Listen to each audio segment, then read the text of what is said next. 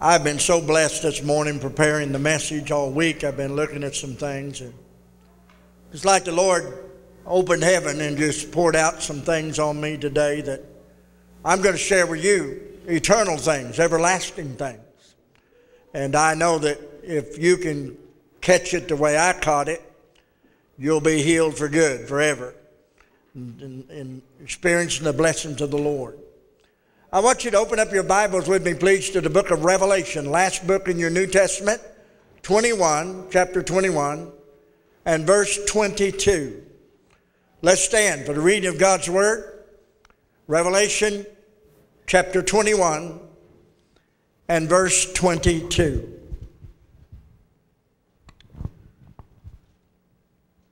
And I saw no temple therein, for the Lord God Almighty and the Lamb are the temple of it.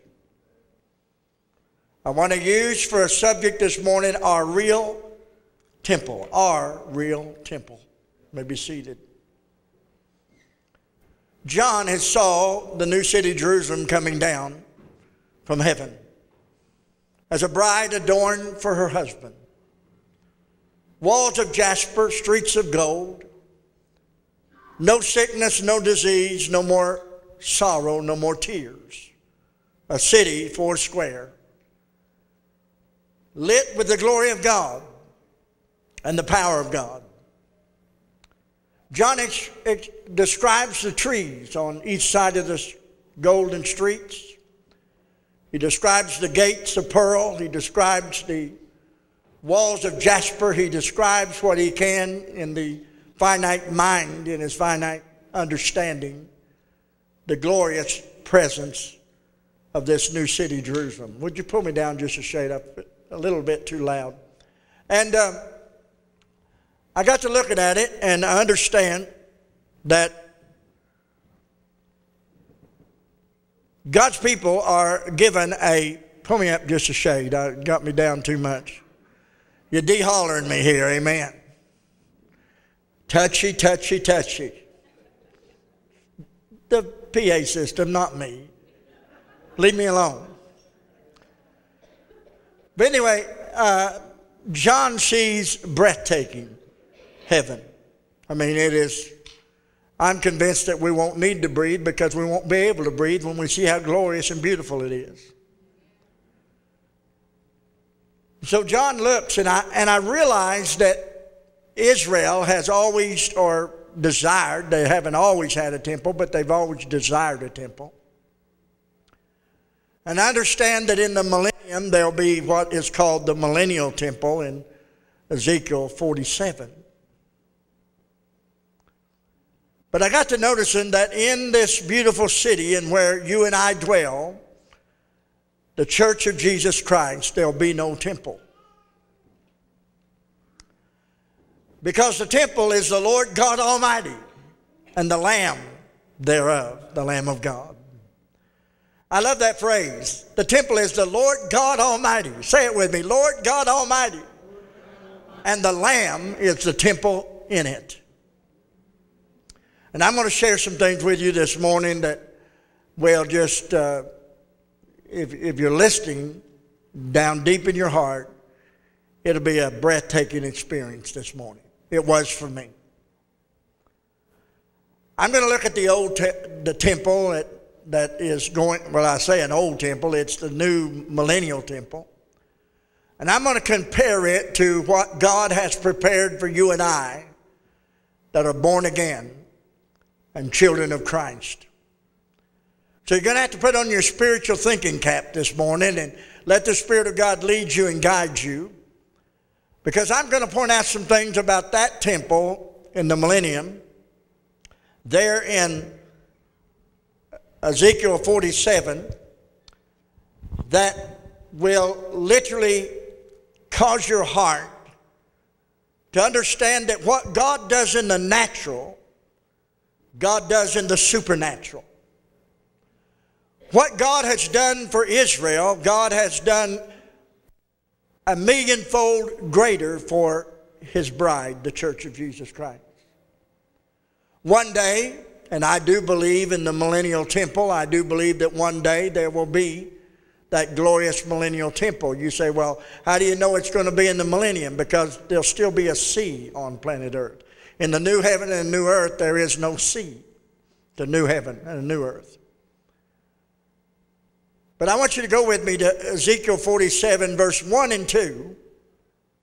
And I'm going to break this scripture down some in verse 1 and 2 and show you some things that I believe will help you understand the comparison between our temple, our real temple, the Lord God Almighty, and the Lamb, or the temple of that new place in which we will dwell. And it says, afterward he brought me again unto the door of the house, and behold, waters issued out from under the threshold of the house eastward, for the forefront of the house stood toward the east, and the waters came down from under the right side of the house, at the south side of the altar. I want to point out in verse 1, it tells us that waters come out from the threshold of the door.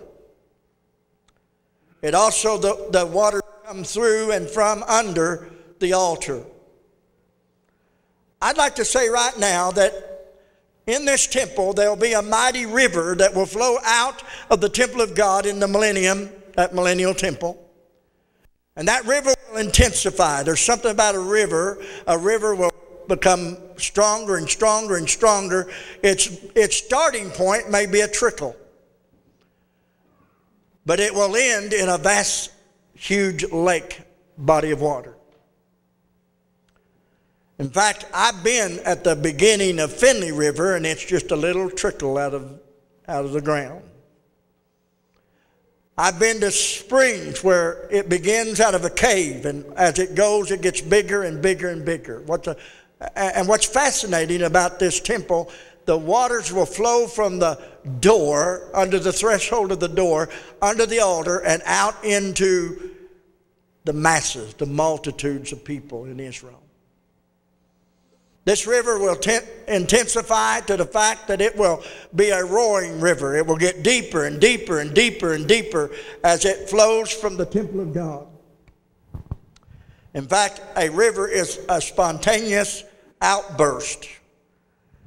And because the water comes from the door, the threshold of the door, and out from beneath the altar, it gets bigger, deeper, vast. And a vast body of water will begin to flow, and it will bring everything that water touches will be life. If something's dead and that water touches it, it will be life. That water that flows from the altar of God, that water that flows from the door, the threshold of God, will flow from this millennial temple, and it will make the desert bloom.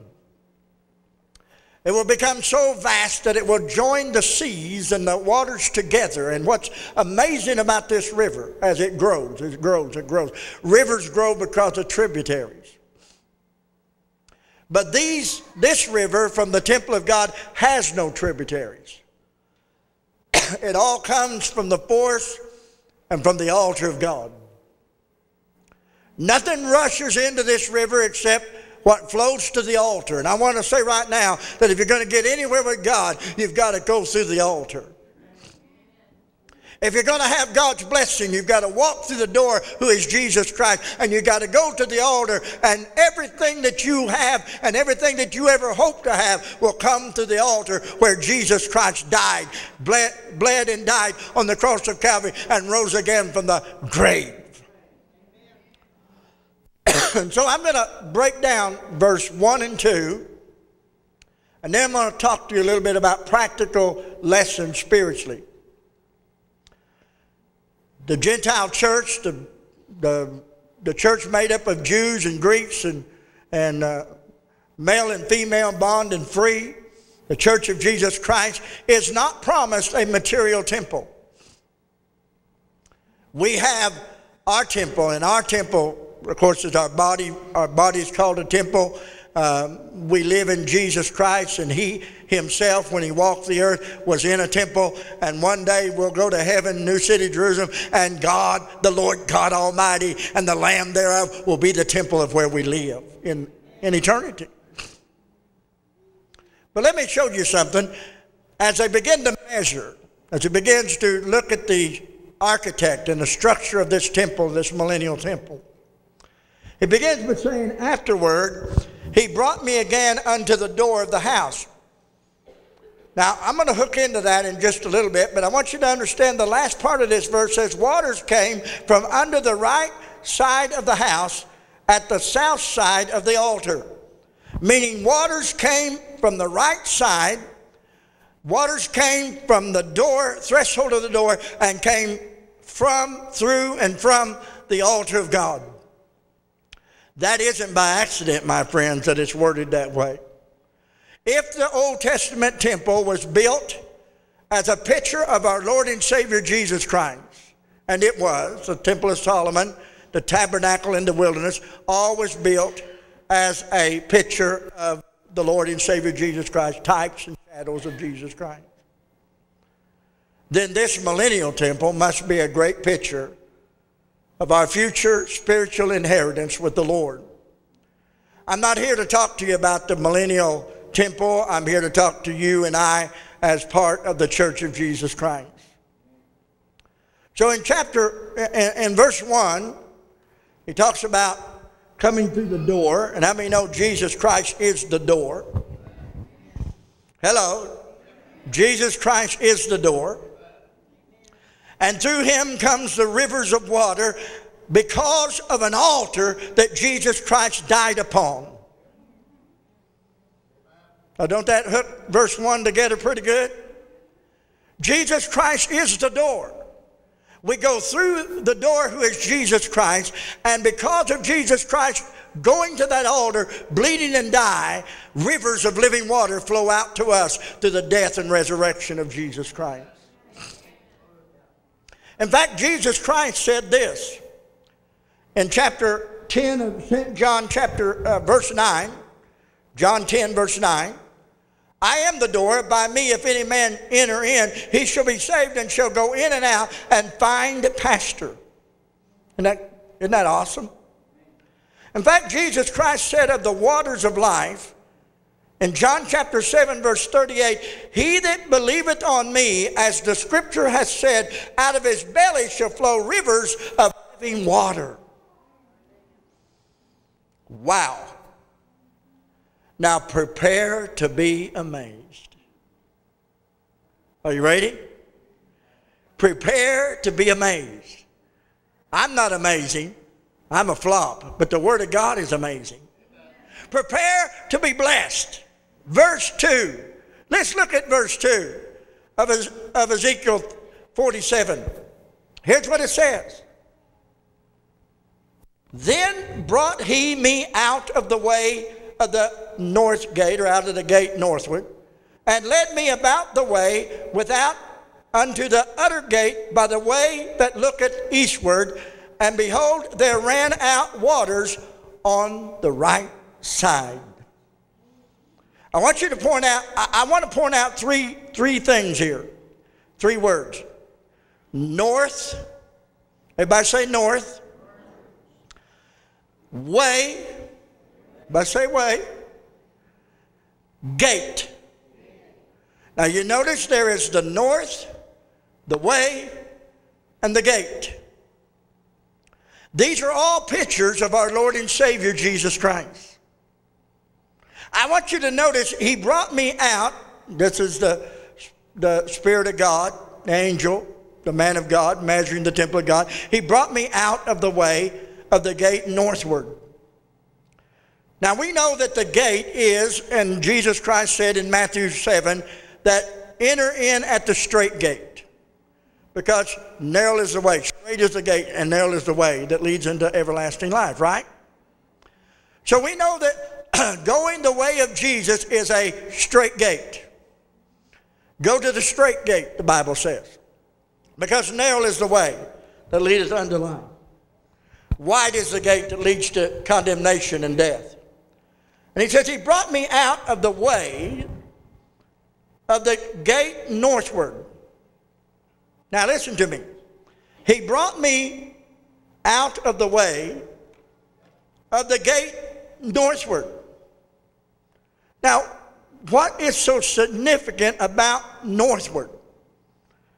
Well, northward is where God lives. Northward is where God is. And he brought me out of the gate, or through the gate, there northward. You say, preacher, I don't understand. Well, the book of Job says in chapter 26, verse 7, he stretcheth out the north over an empty place and hangeth the earth upon nothing. God began the creation from the north. Psalm 75, verse 6, for promotion cometh neither from the east, nor the west, nor from the south.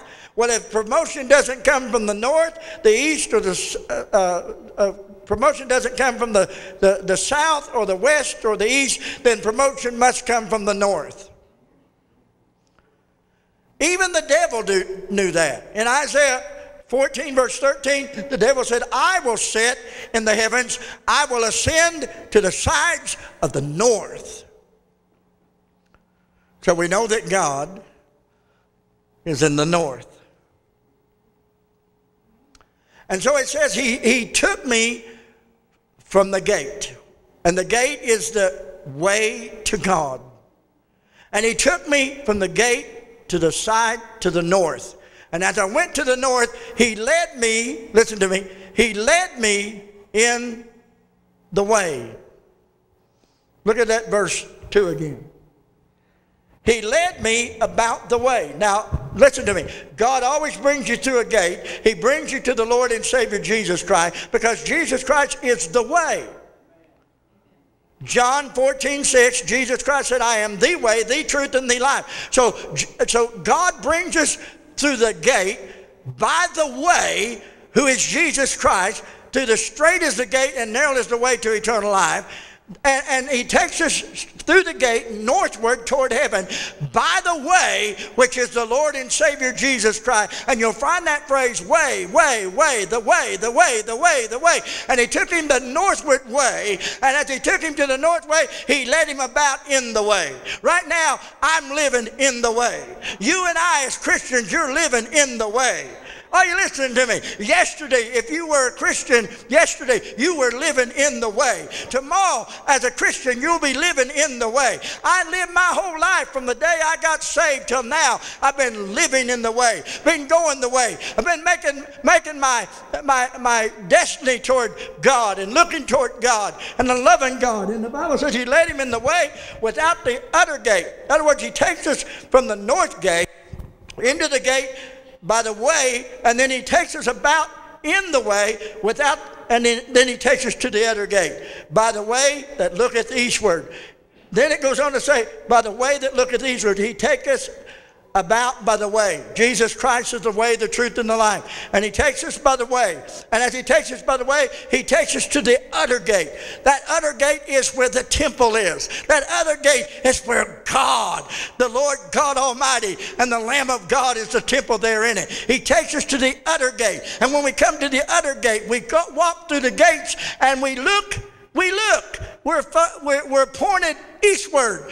We're looking eastward. Why? Because eastward is where the sun comes up. And Jesus Christ comes and he says to you and I, he leads us from the north. He leads us from God Almighty. He leads us in the way. He directs us in the way. He points us in the way. He takes us to the other gate. And we stand and look eastward, because there eastward is where the sun comes up, and we look eastward because that's where Jesus Christ, the Son of God, arose from the grave. And I want you to know, he not only arose from the grave, but one day, as lightning shines from the east to the west, so shall come the coming of the Lord and Savior be. And I want you to know, listen to me, everybody knows that when you bury someone, plant them, and you put them in the graveyard.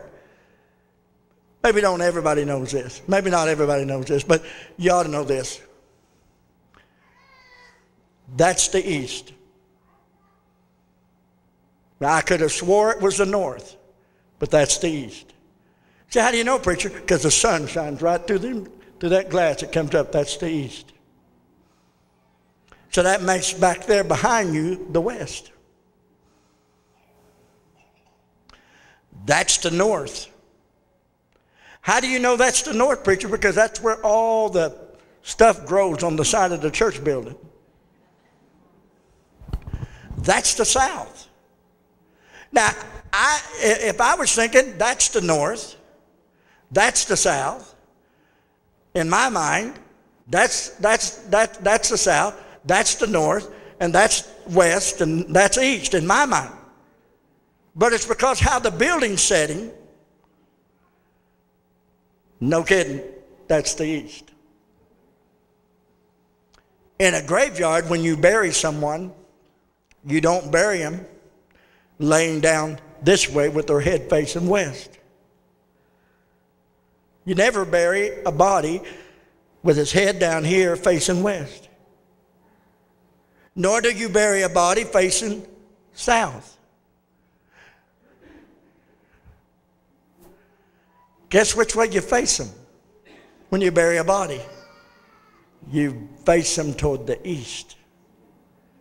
And you put their feet pointed toward the east so that when the Lord comes, when they wake up, there he is, coming as lightning from the east to the west, so shall the coming of the Lord be.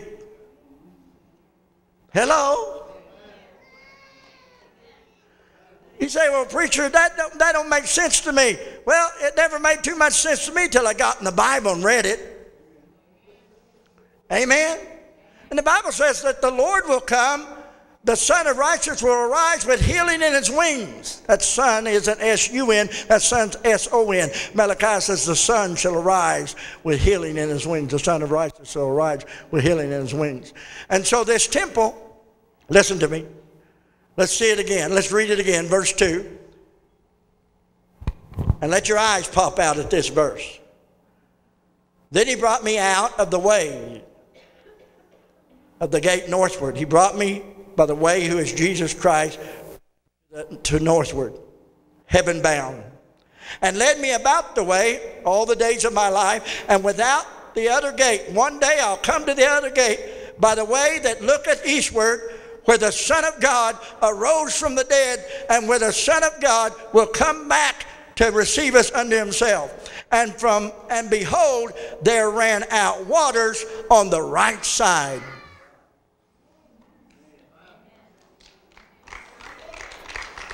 Isn't that good?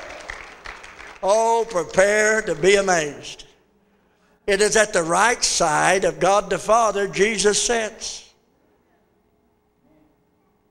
I don't have any Bible to prove it, but I wouldn't be at all surprised if when the Roman soldier took his spear and thrust it into the side of Jesus Christ and out came blood and water. It doesn't say it, but I wouldn't be a bit surprised if it wasn't his right side. Isn't that good? And because of Jesus, out of our bellies shall flow rivers of living water. Because of Jesus, we don't need no stale religion. Because of Jesus, we don't need no ritual religion. Because of Jesus, we don't need no buildings. Because of Jesus, we don't need no rules and regulations. Because of Jesus, we don't need no earthly things and material things. Because of Jesus, we don't need to have any fear in our heart or any dread in our heart. Because of Jesus, we are no longer connected to just material things. We now are spiritual and set free by the power of God and moved upon by the Holy Ghost because of Jesus. I said because of Jesus, we're northward bound. We're going to be looking to Jesus Christ coming from the east to shining from the east to the west, and we're going home someday. Amen. Now let's go a little further. And behold, there ran out waters on the right side. And I believe all the blessings of God are coming from the right hand of God the Father. And Jesus is the way. Jesus is the gate. Jesus is the promised Messiah. Jesus is the Lamb of God. And from Jesus Christ comes the waters of blessing.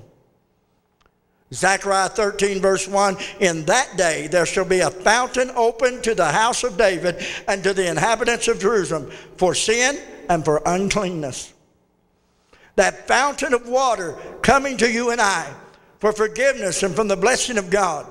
And the Bible says in this chapter that river that flows from the temple of God, it goes out and it goes out into the promised land, goes out into Israel, goes out into that landmark. And as that water begins to flow, everything it touches, it heals. Everything it touches, it brings life. Everything it touches, it brings joy and happiness and blessing. Everything it touches, it produces massive amount of live activity and blessing, because the waters get bigger and bigger and bigger and bigger and bigger until it's so huge it's like a lake, like an ocean of water, because it flows out from the side of God Almighty, flows out from the blessing of God and the love of God. I want to say, praise the Lord. I want to say, glory to God. I want to say, praise the Lord, glory to God.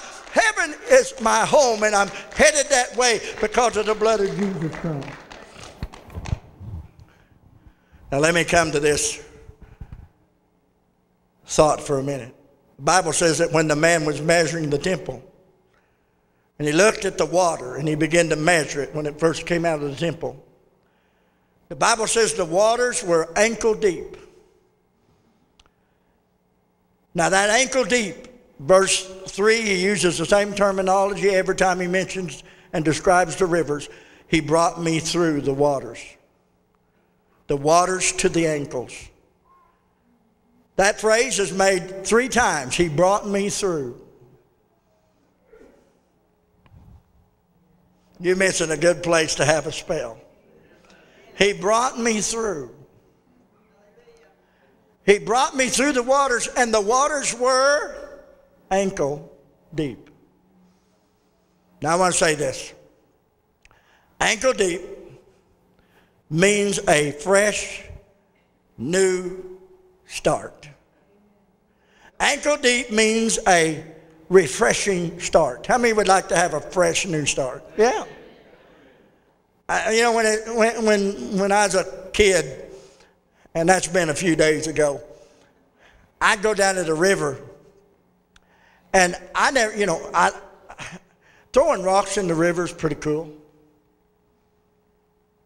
It's pretty cool. Anybody ever throw a rock in the river?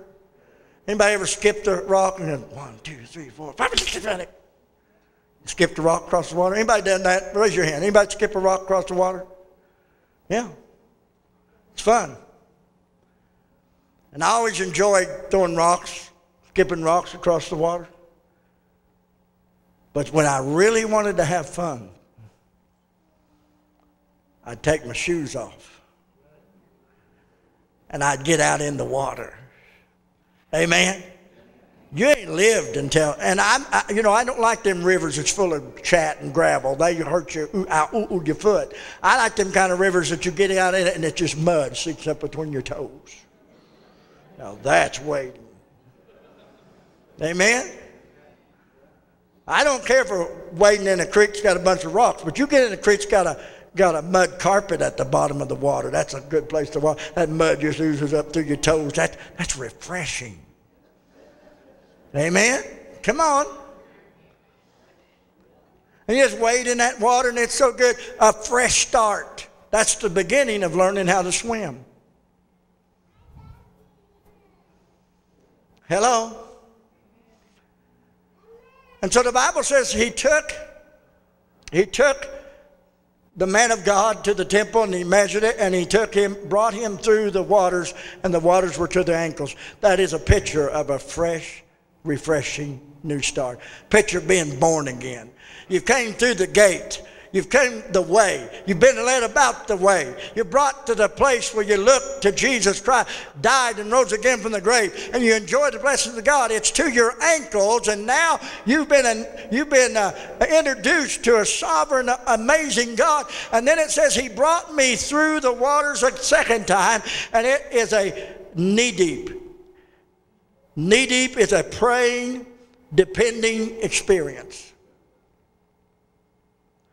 He brought me to the waters, through the waters again, and it's knee deep. That is a praying, depending experience. Hello. Knee deep means we no longer play around in the blessings of God. Now we get in and we intercede and we pray in the blessings of God. We no longer been introduced to the Lord and Savior Jesus Christ. Now we become a partner with Christ. And we pray and we seek the Lord, because on our knees is where we do God's best work in our life. On our knees is where God does incredible things in our life. And so now we got the water up to our knees, our prayer bones, a place we talk to God and cry out to God, a wonderful experience to pray and worship God. Then the scripture says, the angel, the man of God, took him through again in verse 4 and brought him to the place where it was loin deep. It was a powerful experience. Verse 4 says, he brought me through. The waters were to the loins. Now the loins, it didn't say the waters to the back. It says the waters to the loins. And they teach you that if you're going to lift things, don't lift them with your back. They teach you, if you're going to lift something, lift it with your loins. Because your loins, the back of your leg, the loins, is the strongest part of your body. At least some people's strongest part's the tongue. But anyway, your loins are the strongest part of your body. And when you pick something up, you don't reach down and pick it up like this. You get up there close to it and you pick it straight up. Because your loins is where the strength is. And the Bible says that this man was taken to the waters, and the waters were to his loins. That's a place where you stand. That's when water begins to hit you pretty hard. That's where you got to brace yourself. To be able to stand in a river, you have to brace yourself with the loins, because the water's hitting you now. Hello? Standing for Jesus, standing up for God. Amen. Come on now. I'm preaching better than you're responding. He said he not only took me to my ankle deep, and took me to knee deep, and took me to the loin deep, but he brings me to another part of the river, waters to swim. Swimming is a masterful experience. Verse 5, and it was a river that I could not pass over, for the waters were risen. Waters to swim in, a river that could not be passed over. That river became like a lake or a sea, an ocean. This is our God. I said, this is our God. And you can choose to play in the puddles. You can choose to wade in the creeks of God. You can choose to walk around ankle deep and say, oh, isn't that good? Woo! I got blessed, refreshed in church. You can choose to say, I'm saved. I don't know anything about the Bible, but I'm saved. I don't even know where John 3:16 is. Duh, I gave you the address. People get saved, but they don't know anything. They don't grow. They've been introduced to God. They know Jesus is sovereign. They're walking with their ankle deep in the blessings of God. They've been introduced to a refreshing. It's wonderful. But if you tell them, turn to the book of Hezekiah, they'll look forever. There ain't no book of Hezekiah. I remember one time I told a guy, I said, you read your Bible through? Yep. Really? Yep. Read it through 10 times. Now, he was dumb as a box of rocks. But he thought he was really smart. I said, you mean you've read through all the books? Yep. Old Testament? Yep, 10 times. I said, have you ever read the book of Genesis? Yep, read it all the way through. You ever read the book of Exodus? Yep, read it all the way through. Did you ever read the New Testament, Matthew? Yep, read it all the way through. You ever read the book of Revelation? Yep, read it all the way through. I said, you ever read the book of Deuteronomy? He said, yep, read it all the way through. I said, have you ever read the book of Melchizedek? Yep, read it all the way through.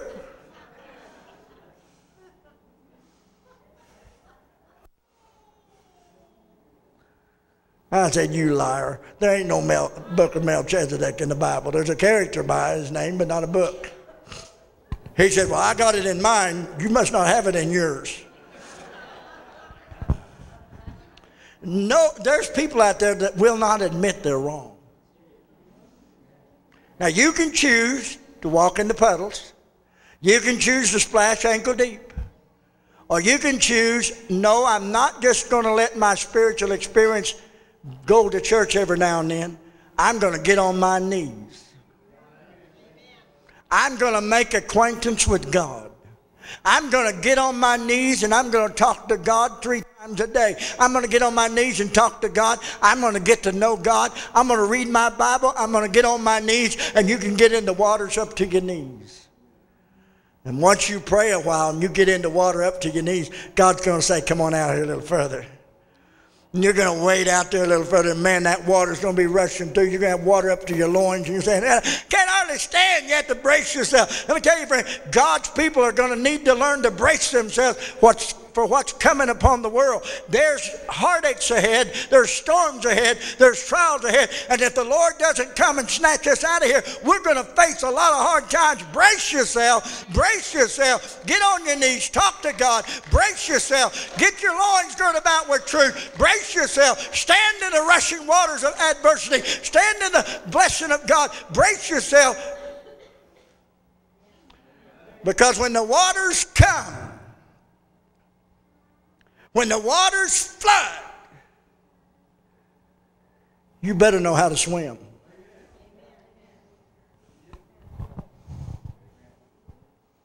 Amen?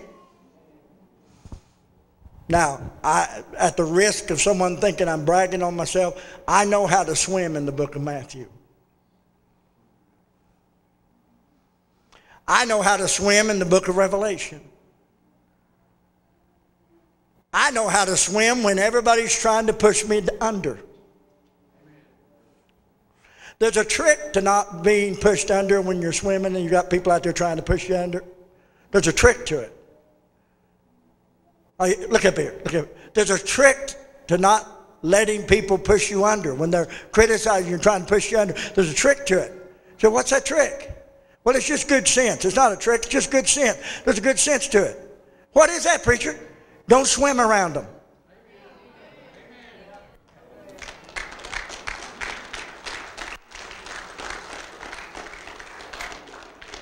Don't get in the same swimming pool. Their swimming pool's different from mine. Mine is the Bible. Mine is the things of God. Theirs is the hellholes of the world. I am not going to swim in their hellholes of the world. I'm going to swim in church and the Bible and the things of God. And if they're going to get me, they got to come to church. And then God's going to get them before they get me.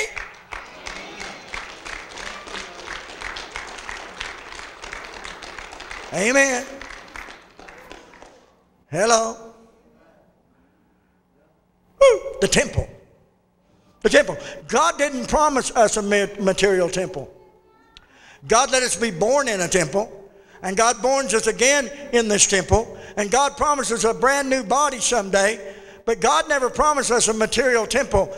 God promised us a new city, Jerusalem, a heavenly place, a heavenly city. God promised us eternal life. And our temple will be the Lord God Almighty, the Lamb of God therein, that great city of God.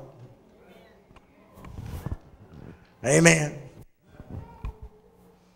And so I want you to know, I can tread water a long time. Hello?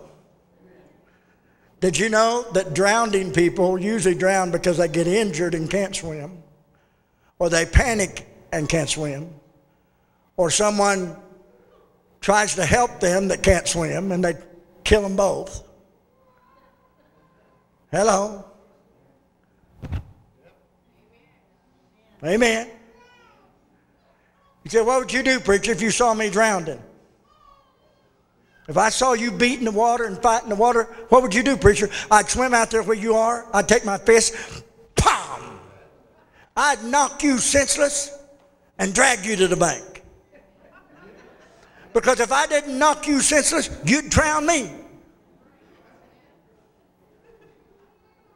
Come on. Hello. And so I just going to swim. I can tread water a long time on. I can tread water a long time on John 3:16. I can tread water a long time because I know the Lord's coming soon. Hello? And one way to tread water is don't fight it. Let the water do the floating. How many know what it is to float out in the river? Just float. You know what you got to do to float? How many know what you got to do to float? If you know what it is to float, what you got to do is float. You got to suck in a lot of air, breathe deep. Then you got to just lay your head back, and you got to almost drown. That water will come right up to here. And your little beak sticking out.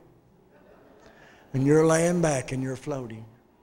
Now if you're going to float, you don't float this way. You get your legs out. Get your arms out.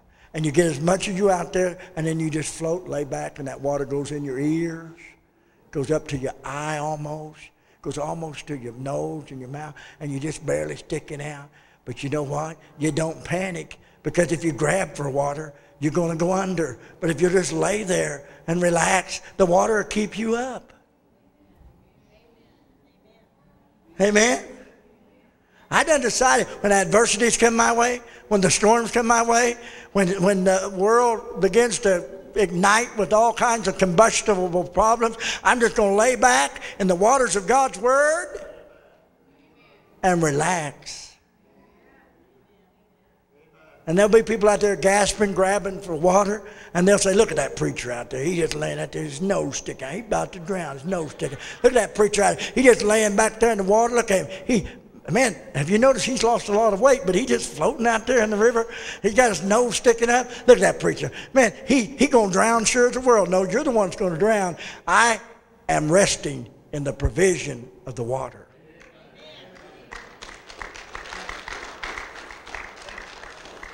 Isn't that good? Praise the Lord. I remember one time I jumped in back when they had water in Findlay. Now they don't have water in Findlay hardly at all. But Riverside Inn, how many of you know where Riverside Inn is? Some of you. It's closed right now, the bridge. I got baptized, Judy and I, in March right there while the ice was still on the water. It was a bad winter, and we got baptized right there under the bridge at Riverside Inn. I remember when I was a young man, I think I was 15 or 16. I got in back when they had water, and it had been raining a lot, so the river was pretty high. I swam from Riverside Inn Bridge all the way to the dam at the mill pond in Ozark. Swam all the way. But I didn't do it fighting the water.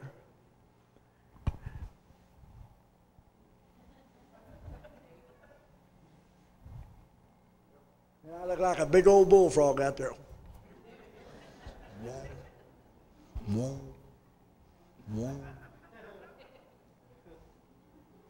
Hello? Bible says waters to swim in. Bible says that these waters will be so big, waters to swim in. That means you can. And so, I can't make it. My life's falling apart. Preacher, I don't know what I'm going to do. And you're going to go. Oh man, I know what's going to happen. World's falling apart. I ain't got no money. Ain't got no place to go. My kids are sick. I'm sick. We're having a horrible time. God's forsaken me. And you're going.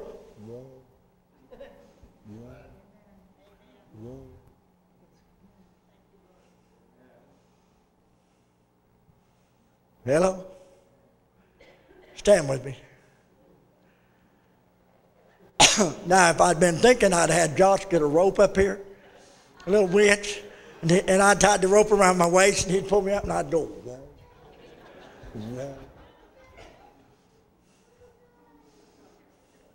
I know you're visualizing that. It's hard to grasp.